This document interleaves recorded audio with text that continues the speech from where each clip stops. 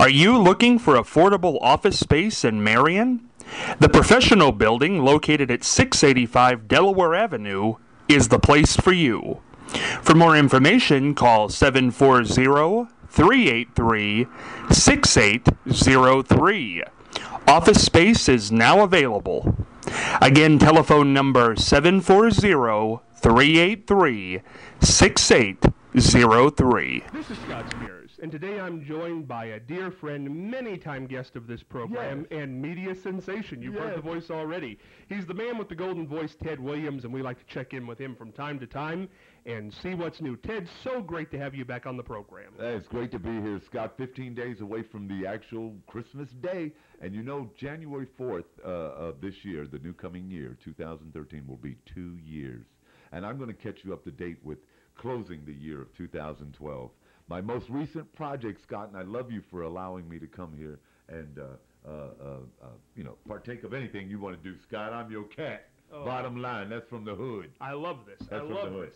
This is called Heart and Soul, and pretty much it's a documentary that will air on HBO at a date to be determined, and believe me, you'll be the first one to hit some links and get some, I'll give you the trailer as a matter of fact. But it'll air, and it deals with mental health and the wellness and how a lot of people don't address. You know, I would always say that from time to time I even got to a point where I thought everybody in the world possessed some sort of bipolar tendencies. I've always said that, you know. Some people hold it well. As a matter of fact, I was looking at Inside the Actors Studio with Robin Williams, and he said what makes him the person that he is, and he said he's legally insane. I like that, and that's probably true of a lot of people. Yeah, he's legally insane. To get up, and he started doing James Lipton. He was showing James Lipton how he is always very thought-provoking, provocative. He does the things that nobody else wants to do. And that's a tendency of bipolar. Well, you know, it's probably... So we don't know what Robin Williams has to take to keep a sane portion of his life. But that's the whole thing. It's getting people to get some awareness out there that a lot of people should address. And you said earlier, the holiday seasons, there's a lot of people that are depressed. A lot of addicts and alcoholics. These are very poor times for them during the holidays when they did most of their drinking, you know. But now every day is a holiday. But the mental health is very important to a person's success. Well, and obviously with this, Ted, you've addressed your mental, I don't want to call it mental, but it's issues that everybody has. Yeah, I'm one of those people, and you know, they would like to say it's ADHD or, you know, whatever that is, you know, but they would like to say that I don't stay on one thought very long, you know, so I need something to bring me in the moment. I'm always thinking about what happened last week, what's going to happen next week, and just living each day and fast forward. And I have to get something, and it's called Wellbutrin, and I take Depakote, which is a mood-altering substance to allow me to stay in the moment. You know, Ted, every time... And I smell the roses along the way instead of just running by along. Yeah. You know, Ted, somebody, every time anybody brings your name up to me, they always ask the same thing. There's two questions. Sure. And I'm sure you get them. Okay. And one is he still clean and sober? Sure. So do you want to answer that? Yes. You know what? It's going to be funny. Now, I think I made mention one time before that Dr. Phil was wanted a very much of an exclusive at our two-year stint. And I was going to actually do a urine analysis test live on the show, you know, to let America see that I'm, you know, clean and sober. Are you going to do that? Yeah. And that'll be coming up? The 4th. We don't know whether it's going to be actually taped on the 4th or not, but they will film before the 4th to do it so that it could possibly air on the 4th, which would be the 2nd anniversary of my divine, thank you, Jesus blessing. And you will pass it with flying colors. Oh, I'm sure, yeah. Absolutely, that's great. I would love to do it for you right now, you know, but the money ain't good enough. No. Well, Ted, I'm just teasing. No, Ted, that's the other question I get from people is he working? Is he working? Oh, yes, I'm working. Right now, Scott, I think I made mention briefly about during your holiday special. Which was fun. Yeah, it was fun, great. I'm going out here giving away socks. Now, my Ted Williams project is doing really well. We had a couple heads roll, and then now we've got everything restructured. Brett Adams is still my attorney, let it be said. And, the blessing has no embarrassment on it at all. I've been doing a lot of talktainmentradio.com. That's an internet radio station that a lot of people get live streams on. I've done a couple shows last week and so forth. So my bills are being somewhat met, and, I'm just blessed, man, to have my home another year with a tree, and my kids calling me Pawpaw saying, I want this, I want that, I'm making those commitments a little more forefront during the holiday season. But I'm going out here, and I'm giving away socks. I can't tell you, Scott, and I'm going to say it again, how much a good, clean pair of brand-new socks feels on a person in need, especially for the 15 years that I was out there. I used to steal socks then. I'd go out to truck stops, tear the package open, throw in a couple pairs, and, roll out. They got so bad that they actually put crime devices on them. Now, time is bad when they got all kind of alarms and stuff on just some regular footies. Well, Ted, that's an interesting question. Lord, they're going to be rewinding tapes. Did he do it here? No. Statute of limitations is going on. In the last 2 years, Ted, if the great event that happened... No warrant and I'm sober. That if the event hadn't happened 2 years ago that happened, where would you be today? Good question. I would still be on that corner talking to God. I mean, if I had to say something... Yeah, I would still be on that corner talking to God, getting closer, I might add, because some of my reverence has been not slipping. I'm not backsliding or anything of that nature. Like I said, there's no embarrassments, none. I just stay to myself and have a great time with my girlfriend and kicking it with my kids over the phone and listening to my accountant telling me, you don't have very much money to spend this week. Well, Ted, you've talked about this a couple times on the show. Yeah. You've said that, I know there was a big dispute when your book came out over some finances. Exactly. And there have been problems along the way. Where do we stand today? Well, I have a lawsuit coming up, and I'm not going to speak any more about it, but I do have an upcoming lawsuit, and I have a couple situations where I'm going to be set back. My income taxes have all been paid properly. I'm addressing my child support issues, my mental health issues, and sobriety overall. That's first and foremost, but I'm keeping the main communication line open with my Lord and Savior, Jesus Christ. That is first and foremost. You say there have been tiny little backslides in that relationship, or I think you said that a few minutes ago. What has happened? Is it just hard some days to be with it? A lot of times, situations don't allow me to personally pursue things because I'm under certain gag orders or certain contractual differences and so forth. So I'm not really out there to really promote myself. What I can say is that I'm representing Kraft Macaroni and Cheese and Penguin Publishing. The people over at Gotham Books. That's what my primary reason to be, period, is to make sure that in a positive way I can represent those two entities in my life that could possibly provide me to take care of my kids for at least the next few years. And I don't want to get into the gag orders or anything because obviously you can't, and we don't want to get into that. Yeah. But if people do think that when you hit this celebrity that you hit, which was, my goodness, worldwide, all over the place. I forget what the hits were on that video. Well, listen, let me just say this. There's a lot of people that the same things are being said with this divine blessing, as I always refer to it as. A lot of people have said the same things that they said to me when I was homeless for 17 years. I used to have people come up to me and say, if I had your voice, I'd be a millionaire. And my response to that was, well, that's why I'm Ted Williams and you're not, okay? And now those same things are being said now that people think with this opportunity given me, this second chance, this redemption, all of salvation and all of this, that the same things are being said. Ted, if I had your voice, I'd be a millionaire. Or they assume, people do assume, that I'm wealthy. I can't tell you, Scott, and I think I have already, and I'll just say it for the record.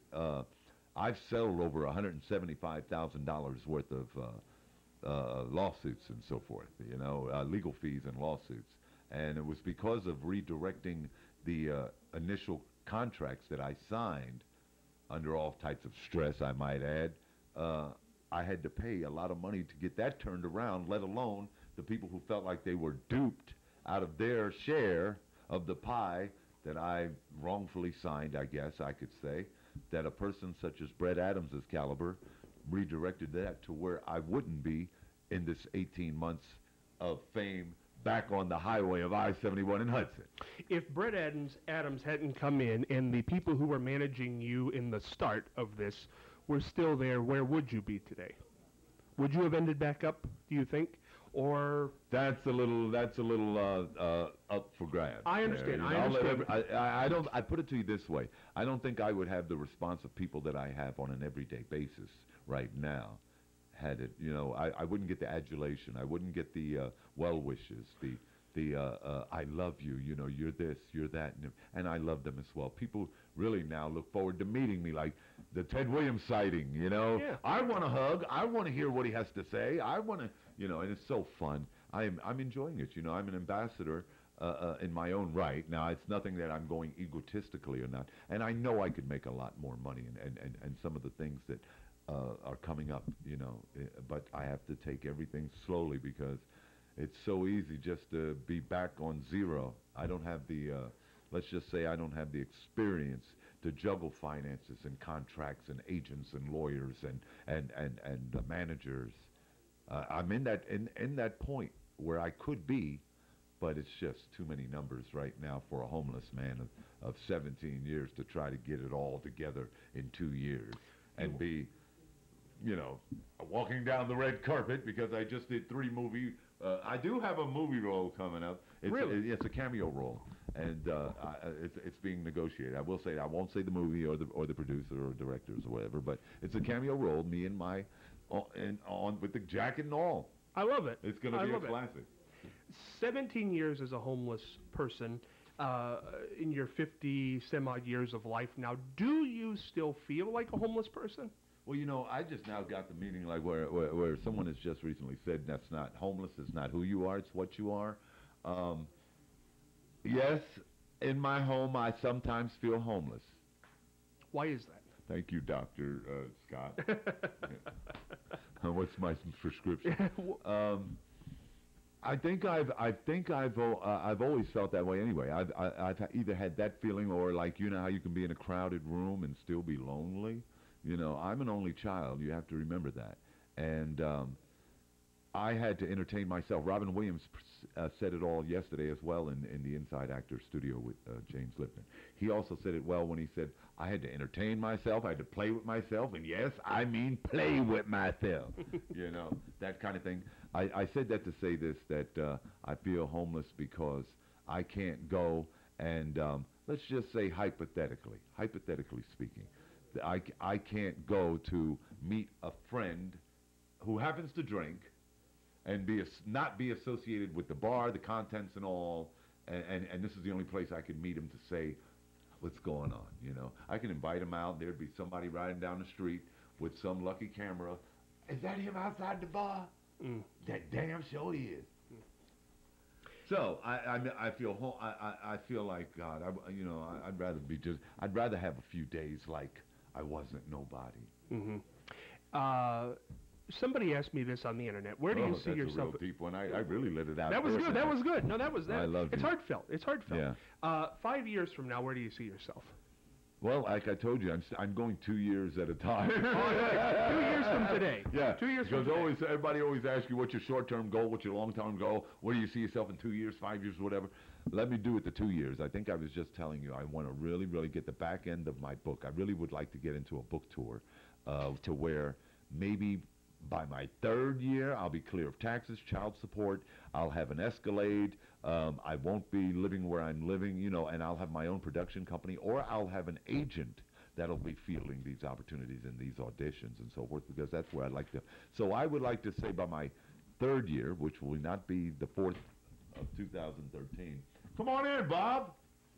Yeah, Yeah. we'll be done in 1 minute. Go ahead. You never know what's going to happen around Scott Spears. Always in for a surprise. But anyway, 2-year goal, I'd like to see myself with at least $25,000 in a savings account. I'd like to have a paid-for Escalade. I'd like to have my girlfriend already into her Social Security and have all of her medications and everything that she needs for the next 2 years because she doesn't receive any type of government assistance or anything. I myself am a veteran of the United States Army. So I have that. Ted, what is the worst part of the last 2 years? What's the best part? Worst part of the last 2 years? Letting people use me. Well, no, I take that back. Not use me. Letting people live on my coattails that don't really need to be there. And I'm not talking about Eric or anyone else. Eric is my dear friend, and let it be said for the record, that's my dude till the casket drops. Okay, let that be said. I've been knowing that man for well over 25 years, whatever. So if people feel like, anybody around me is getting a free ride, there's nothing of that nature, but there have been. So I think I would say the worst part of the 2 years is turning the other cheek as many times as I did. Best part of the last 2 years? Matt Lauer. I know. Imagine. Matt let me get out of here. No. I'm leaving. I got 3 questions. I just want you to finish these sentences. Lord, nothing. Finish it. We know that Matt Lauer is the best person you've met in the last 2 years. But we've never talked about this on camera. Your thoughts on Dr. Phil, just personally. We've never done it on camera. Great guy. Great guy. Great guy. Okay. Great guy. If I could have done it different, I would have. Went on only one Dr. Phil show. A lot of people ask the question, did you really have to go be stretched out over a period of the book? Well, did you really know No. that your family was coming that day? No. Okay. No. And when you showed up, what did you think? Is this Jerry Springer or is this, Morton Downey? What was the one guy, the Downey guy? Morton Downey. I remember, yeah. Yeah, Morton Downey or Geraldo or something. Today I am Ted Williams, and you're not. No, I'm just. Chevy Chase, I beautiful am. Yes. I've adopted it, and believe me, my family. It's Pawpaw. You're Ted Williams, and I'm not. Remember, I told you my grandchild. He always asked me a question. I never answer it directly. I always go around. Say that one more time, please. Today I am.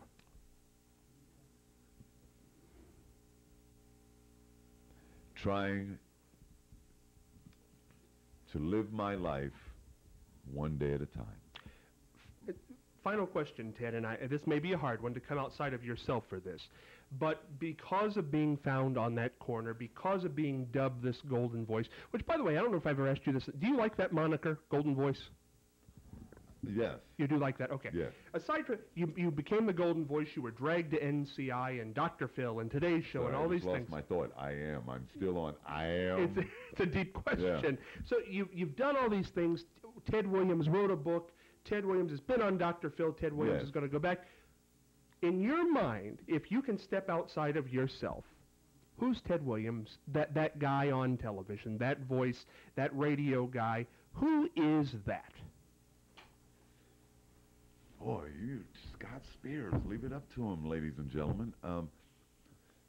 A giving soul, very giving soul, and it's probably one of the least known facts of me. I want to be behind the giving.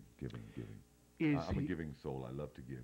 Is he a superstar? Is he a celebrity? Maybe that's why God gave it to me. I love to give. Go ahead. Is he a superstar? Is he a celebrity? Is he intimidated by He's celebrities? the man with the golden voice. Right. I mean, come on, Scott. This voice, I could play. It's an instrument. I can just move it the way I'd like to, gesticulate the way I'd like to, and we're getting ready to close this. We are. If the voice ever went away, what would you do? Oh, listen, let me tell you something. This voice here, my alter ego, is always prepared to give my grandchildren some stories about it. I'd love to say to them, come here, kids, come here, sweetheart, come here. I used to be the golden voice, and I'm going to tell you something. I want you to know this. I'm not using one of those, those gadgets that you use up there.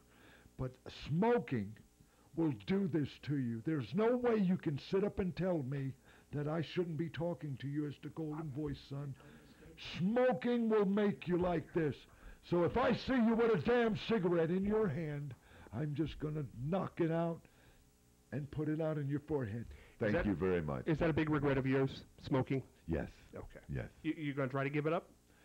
That's my new goal of 2013. If I have a resolution, Oh, God, I hope he does. I'm telling you, because this is a bad travesty in front of us.